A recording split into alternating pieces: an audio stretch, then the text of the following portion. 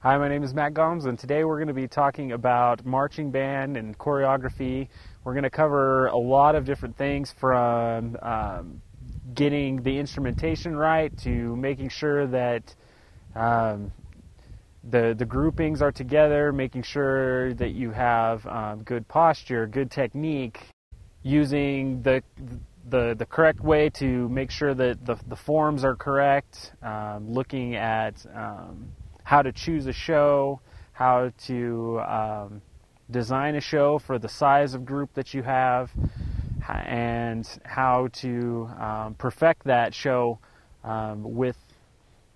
your rehearsal time and making sure that you're making good use of that rehearsal time that you have. The reason that I want to talk about this is so that I can share with you the tips and trade secrets that I've learned along the way